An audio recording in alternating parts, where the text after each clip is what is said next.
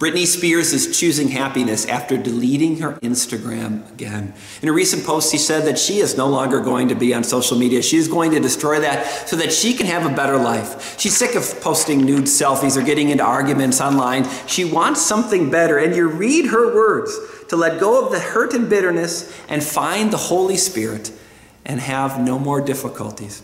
I agree, Britney. Faith makes you fearless. The Holy Spirit gives you truth, and Instagram is just crack cocaine. It does not satisfy. The one thing I want to mention, though, is don't give it up. Don't go back to it.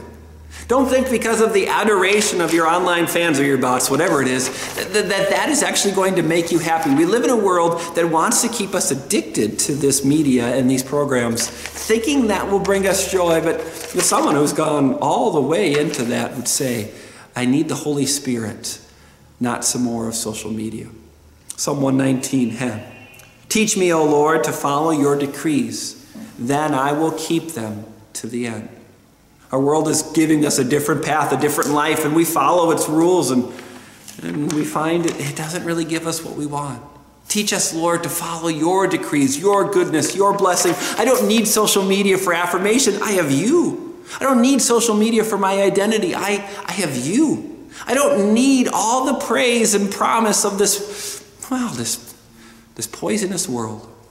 I have you. Teach me, O Lord, to follow your ways, to walk in your steps, to listen to your decrees, because in those, I have life and a future.